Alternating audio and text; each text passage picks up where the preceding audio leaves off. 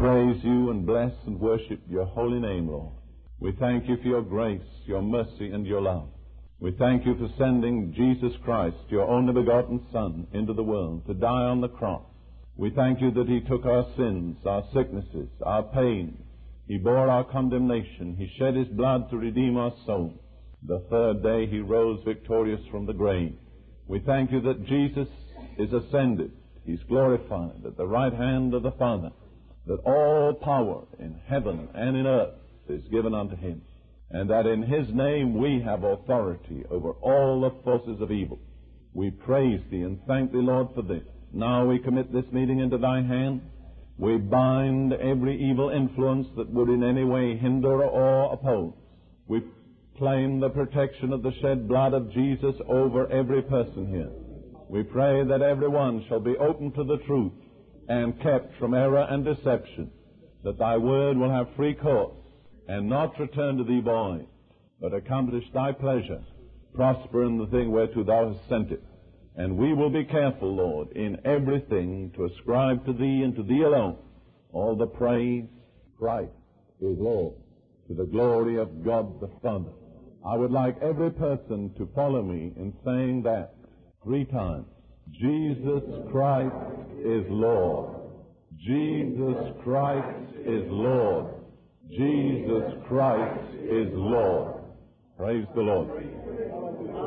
Thank you, Jesus. We praise various areas within a person where Satan may make his presence felt, the various means by which he may torment, defile, enslave, harass, compel, and deceive and entice. But I left out the whole area of religion because this is so important that I wanted to deal with it in one separate period. Now I've got 3 particular things I'm going to deal with in succession. The second and the third concern religion, but the first, which I'm just going to do very briefly, is another source of problem which is very, very common, and few people realize how common it is, and many people are ensnared by it without knowing it. So I'm going to deal with these 3 successive things. The domination of one person by another. Secondly, heresies, departures from the Christian faith. And thirdly, false religion. Let me begin briefly by speaking about a situation in which one person is dominated by another. It is never the will of God for any human soul to be dominated by any other human soul. It is never the will of God for parents to dominate their children, for a husband to dominate his wife, for a wife to dominate her husband, for a pastor to dominate his congregation, or for any other person in any situation to dominate another person. And yet many people have grown up in life either dominating or being dominated by. I have discovered recently that one of the greatest single hindrances to people receiving complete deliverance is the fact that they have been dominated by their mother. Many mothers seek to control their children's lives, to plan their destiny, to arrange the vocation that they will follow, and to keep them under their control. This is extraordinary how far-reaching it is. An Assembly of God evangelist, I didn't mean to say that, but anyhow, that's what he was, came to me about 4 years ago, and he asked to counsel with me, and I spent some hours eating a meal with him and talking with him. At the end, we went back to his hotel room, and he asked me to pray for his deliverance. Before we prayed, I said this: I only have one source of information about yourself and your family, and that is from what you have told me personally. But I said, on the basis of what you have told me, I have to tell you one thing. In my opinion, your mother is a witch. And he said, that's what my wife said. And I said, I agree with your wife. Now, his mother was a good Pentecostal lady sitting up in the front rows of the Pentecostal church every Sunday, and so on and so forth. Well, I prayed for that man, and I got my hand on his shoulder, and I just had to run for the wastepaper basket. I got there just in time, and he spent the next 20 minutes bringing up great strings of slimy fluid substance. I prayed with him for maybe half an hour, 40 minutes, left him, phoned him next day to find out how he was doing. He said, I feel wonderful. But he said, I feel as if I've just been through a 12-mile race. Every bone in my body is aching. Well, I said, that's the result of deliverance. And then he said to me something which impressed me. He said, you know, isn't it remarkable? Yesterday, you and I had lunch together, and I ate fried chicken. But he said, whatever I brought up, there was no vestige of chicken or anything else that I'd eaten in it. He said, wherever it came from, it didn't come from my stomach. And that really made me think. Well, I wouldn't like to count the buckets of fluid that I've seen people bring up in deliverance. And I've realized, let me say this, that as I understand it, this is not the demon, but it's the nest that the demon has made in your body. And when the demon goes, its nest better go with it. Sometimes people go on with this process of physical cleansing for 3 or 4 days or even a week. They'll go on bringing up and bringing up. I say, don't turn it off. Go through with it. Get your body cleansed. That's not the demon. You don't see the demon.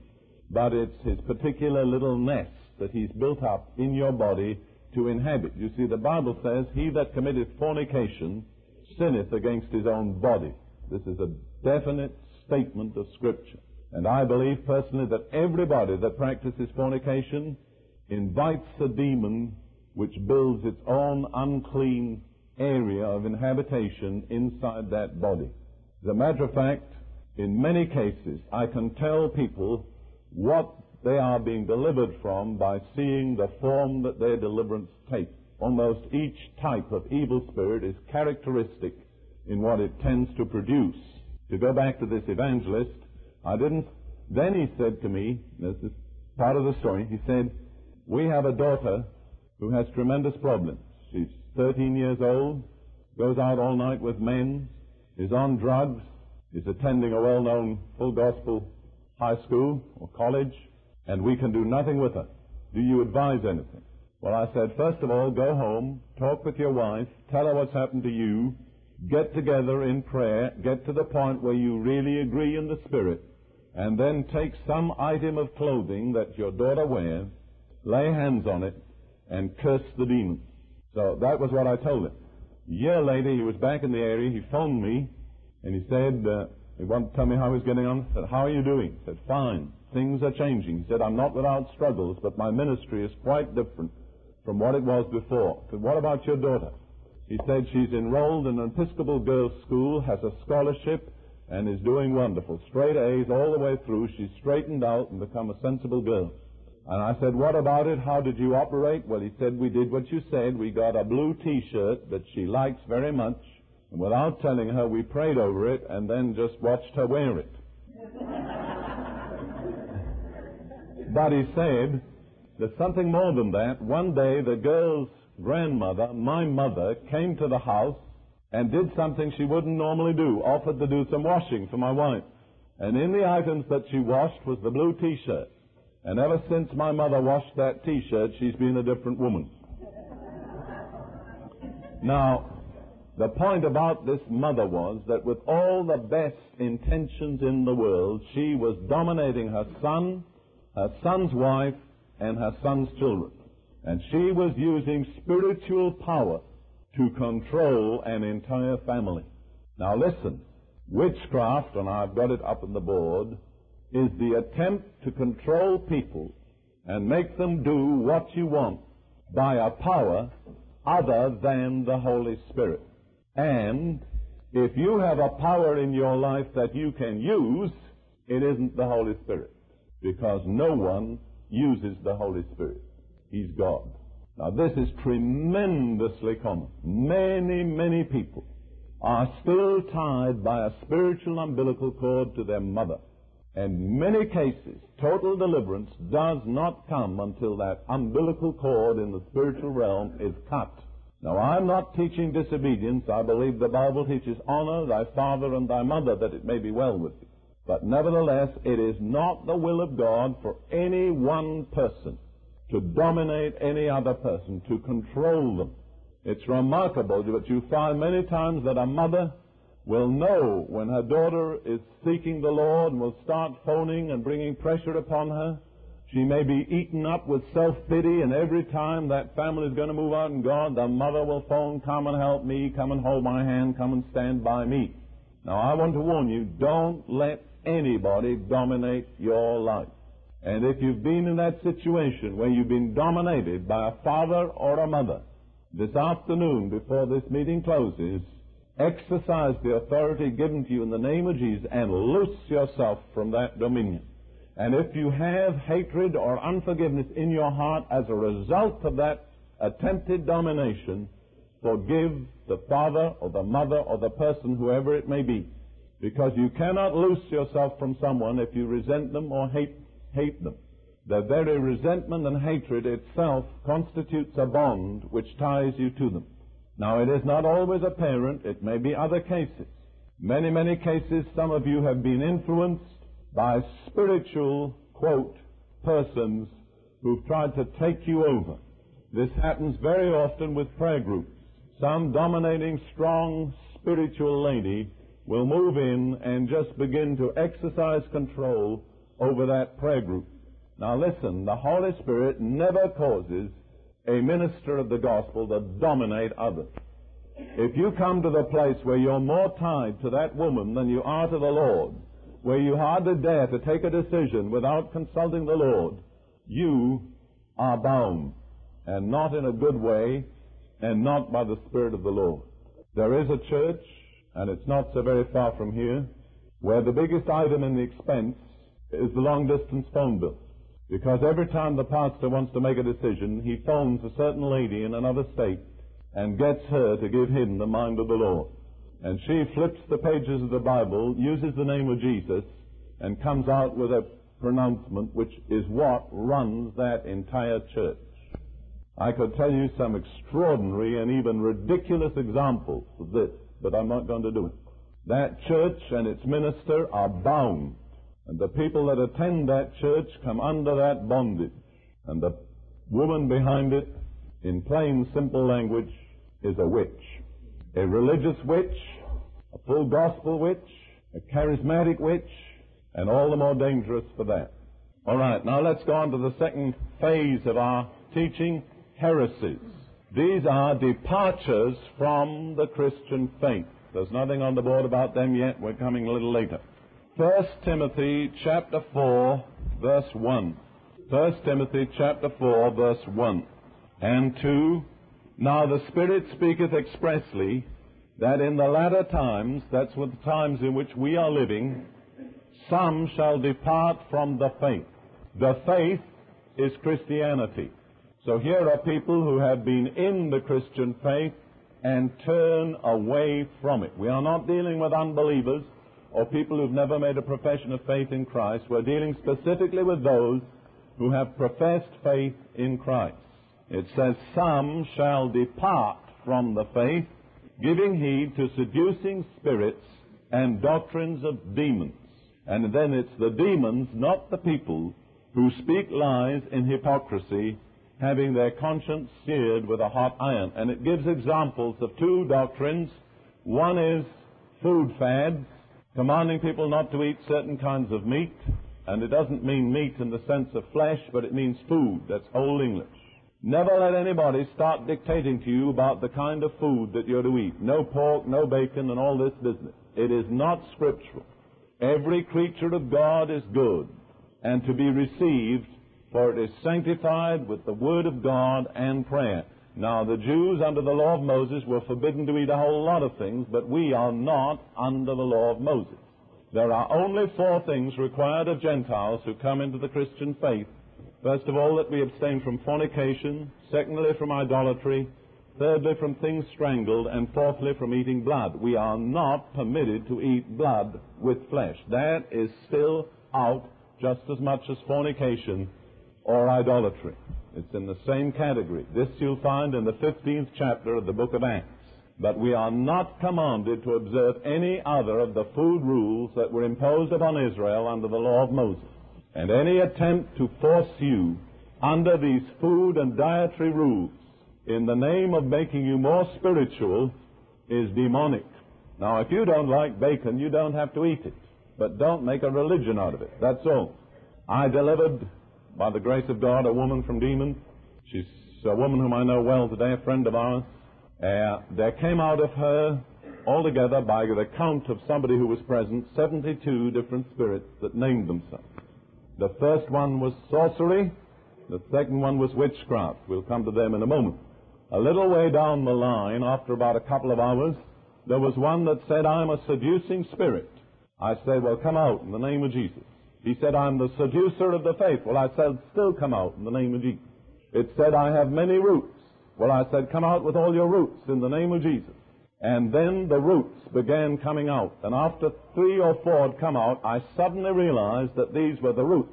And I grabbed a pad. It was in the Conrad Hilton Hotel in Chicago.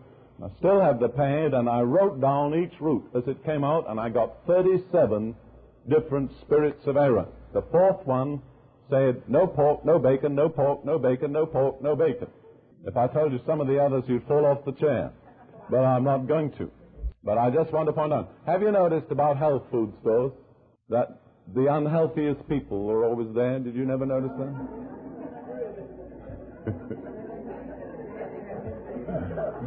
Brother, if their gospel worked, they'd look different. Now, please don't misunderstand me. If you don't like or don't wish to eat certain kinds of food, you are at complete liberty. But don't let it become a spiritual law, because that's the deception. Now, I was on the verge of this, and God yanked me back. I was drinking so much carrot juice, I was turning yellow. Literally yellow. And I was talking to a preacher. I didn't regard him as very spiritual. For one thing, he was rather fat, and I have a sort of thing about fat preachers. But and I was telling him how careful I was about what I ate. And he quoted to me, every creature of God is good and nothing to be refused. And oh, how I praise God for that man. He got me out from the very verge of the ditch. And I had enough humility to listen to him. Say, he's right, I'm wrong. Another form of satanic deception mentioned here is the turning away from the normal marriage sex relationship. Do not let anybody fool you into being super spiritual by living an unnatural sex life, because it just isn't right. If you're married, you're married. Totally. Now, I say this because, again, I've seen cases where there was a certain man on the West Coast some years back, a Presbyterian, baptized in the Holy Spirit. He said, now come on, these Pentecostals, they're not with it. They don't tell you half the truth. I'll tell you how to be a real overcomer. Step number 1, you come out and listen to me. That's always step number 1. Step number 2, you sell what you have. Step number 3, you stop living with your wife. And brother, those people ended up, one after another, in a mental breakdown. So be on your guard. The gospel, rightly proclaimed, is the most normal, healthy, sane thing in the world. Never go off on a tangent in order to be spiritual, because you may be spiritual, but it's the wrong spirit. All right. Now let's look in 2 Peter chapter 2, verse 1. I want to go on the theme of heresies. 2 Peter chapter 2, verse 1. But there were false prophets also among the people, that's Israel, even as there shall be false teachers among you, the church, who privily, in a sneaky, underhand way, shall bring in damnable heresies, heresies that bring damnation, even denying the Lord that bought them, and bring upon themselves swift destruction. We are specifically warned that in the church there will be false teachers who in a sneaky, underhand way will introduce heresies that bring damnation to those who teach them and those who believe them. And this has happened and is happening. Now, a heresy means literally choosing. And heresy is, in essence, choosing how much of the Bible you will believe. Every heresy accepts part of the Bible. All heresies claim to start from the Bible. All heresies quote Jesus Christ. But the essence of a heresy is you decide how much you'll believe. God didn't ask you to make that decision, and it doesn't rest with you. God says this is His Word, and you better believe it all. Now, the essence of a damnable heresy is summed up in that phrase, even denying the Lord that bought them. It's a denial of the Lord Jesus Christ and His redemptive work on the cross.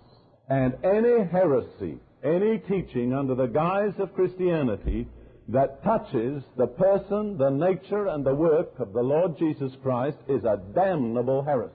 And you better believe that churches which might be called Methodist, Presbyterian, Episcopalian, or any other such thing are literally filled with damnable heresy. And in many cases, it's the ministers who are preaching these damnable heresies. Let me give you an example. Let me tell you what I believe about Jesus. I believe that Jesus is the Son of God. I believe that He's divine eternally. I believe that He was born of a virgin, that He led a sinless life, that He died an atoning death, that He rose the third day physically from the dead, that He's ascended into heaven, and that one day He's coming again in person just as He was seen to go. Now, if you have any problem about any of those statements, you better check your spiritual foundation. And any kind of teaching that denies any one of those statements is a damnable heresy. And we have been warned, no matter how respectable it may be. The main source of these damnable heresies is the seminaries. They are the actual fountainhead of these heresies. The fact that a man has been trained in a seminary and has 3 kinds of degrees after his name should be a warning to you to suspect damnable heresy, not to believe what he says. The first epistle of John, chapter 2, 1 John chapter 2, verses 18 through 22. Again, a warning about the last days and deception and error, and a particular spirit of deception, the spirit of Antichrist. Let me say that Antichrist means 2 things. The word anti means, first of all, against, and secondly, in place of. The spirit of Antichrist has a double work. First of all, it's against Jesus Christ to get Him out of the church. Secondly, its design is to replace Him by the false Christ. Somebody told me the other day, who's acquainted with the person, that the lady in Washington, who's the subject of a book, and I'm not going to mention her name, speaks about the Christ, but you'd better check, because when she speaks about the Christ, she means the false Christ. And this is very prevalent. At the moment, in most Protestant denominations, the spirit of Antichrist is at work getting Jesus out of the way. I've had friends in Methodist churches, and I'm not attacking Methodists, but they just happen to be Methodists. They tell me in our church, Jesus is a dirty word. You can speak about Socrates, Buddha, Plato, Martin Luther King. It's perfectly all right, but don't talk about Jesus. That is the spirit of Antichrist. It's getting Jesus out of the way. What these people do not realize is that's only the first step. The next step is to put the false Christ in His place. And the Scripture indicates that millions and millions of people will shortly be deceived by the spirit of Antichrist. You better be sure you aren't going to be one of them. Now let's read about it. Little children, 1 John 2:18.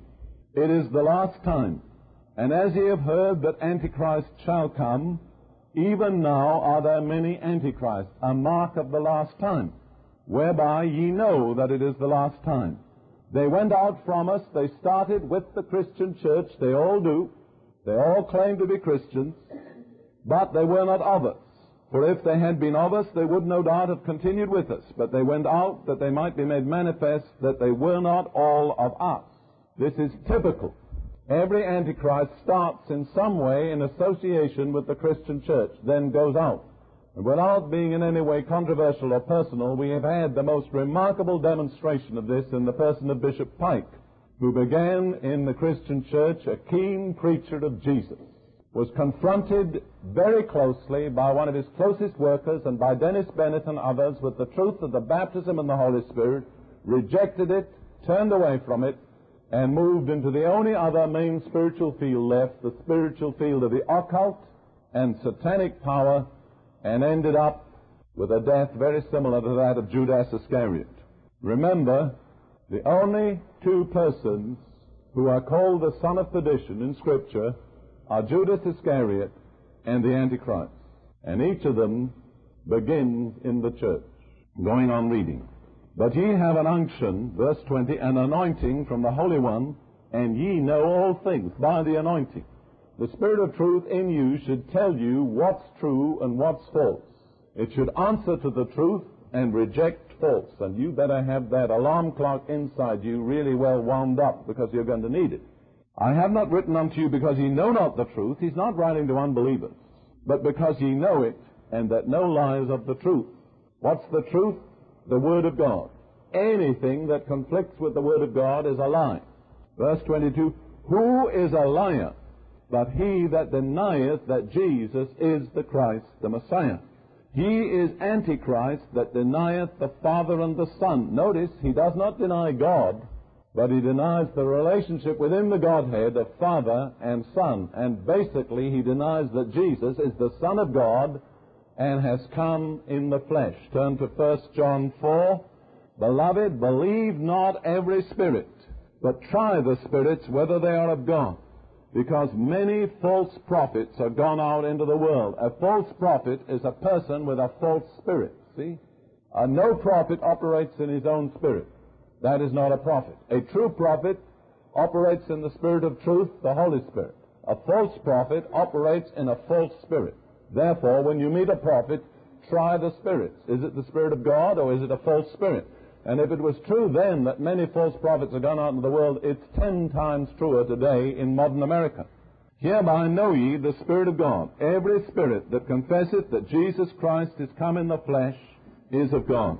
And every spirit that confesseth not that Jesus Christ is come in the flesh is not of God, and this is that spirit of Antichrist whereof ye have heard that it should come. It's very easy. Does the Spirit, does the person confess that Jesus, the Messiah, has come in the flesh? If so, it's of God. But any person that denies that Jesus, the Messiah, has come in the flesh is motivated and controlled by the spirit of Antichrist. Now, if you deny that Jesus was born of a virgin, you deny that he is the Messiah, because the Messiah had to be born of a virgin. This is the spirit of Antichrist. Some of you know, because you're here, that I was invited to preach in quite a well-known Methodist church in the Sunday school, and I went there with every intention of being as respectable as I could. I thought, let me not talk about anything controversial like speaking in tongues or anything like that. I'll just give them a simple gospel message. So I did. About 6 months later, I was back in that church, or rather in that area, definitely not in that church. And the people that had invited me said, you know, you upset the people in our church. I said, I upset them? How could that be? I thought I was my most respectable and orthodox. Well, this person said, you told them that if Jesus was not born of a virgin, he was a bastard. Well, I said, sure. Isn't that obvious? Who needs to be told that? Well, that's the truth, isn't it? Now, you see, these people that deny the virgin birth do it in the name of intellectual honesty. But they're only halfway honest. They only go half the way. They deny that Jesus is born of a virgin, but they will not go to the logical conclusion saying he was a bastard. Well, that is intellectually dishonest. I believe in intellectual honesty right up to the hilt. I believe in tell it the way it is. But this is not honesty. It's deception. Now, these people are, most of them, not deliberately deceiving. They deceive. Because the Bible says wicked men shall wax worse and worse, deceiving and being deceived. They deceive because they are deceived. You know, it's an interesting thing. They tell me that the lie detector test will not work on a psychopathic liar. In other words, a liar who's abnormal, because that person has no reaction from lying. See, they don't even know they're lying. And that is what happens when a person's mind and personality is taken over by the spirit of deception. They aren't even aware that they are deceiving. It's deceiving and being deceived. All right, that's the spirit of Antichrist, the spirit of heresy and seducing spirit. And they all center around the truth about Jesus. Jesus said, I am the way, the truth, and the life. If you have come under the influence of any teaching that in any way touches upon the person, the nature, or the work of the Lord Jesus Christ, you had better get clear. Loose your spirit and clear your mind from these poisonous lies of the enemy and come back to God in repentance.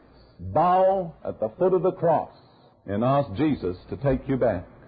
Now we're coming on to the third realm, which is false religions, non-Christian religions. And let me lay down certain simple principles. There are two sources of supernatural power.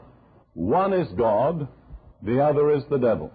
And any supernatural power that does not come from God does come from the devil. It's that simple.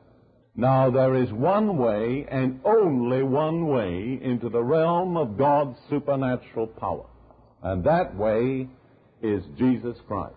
Let me give you 2 or 3 scriptures. John 10:9, Jesus said, I am the door. By me, if any man enter in, he shall be saved. I am the door. By implication, there is no other. John 14:6, I am the way, the truth, the life. No man cometh unto the Father but by me. There is no other way to God the Father but by Jesus Christ and Him crucified. And Ephesians 2:18, maybe if you have your Bible, you can turn to that because it's rather important to read it.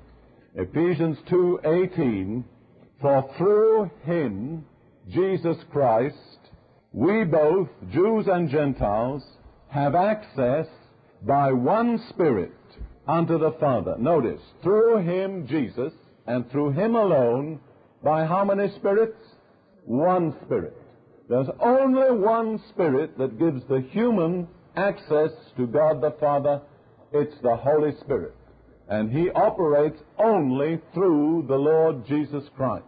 If you come by any other door than Jesus, or if you come through any other spirit, no matter what that spirit may profess to be, you do not have access to God. You have access to the realm of Satan. Instead of coming into the realm of light, you come into the realm of dark.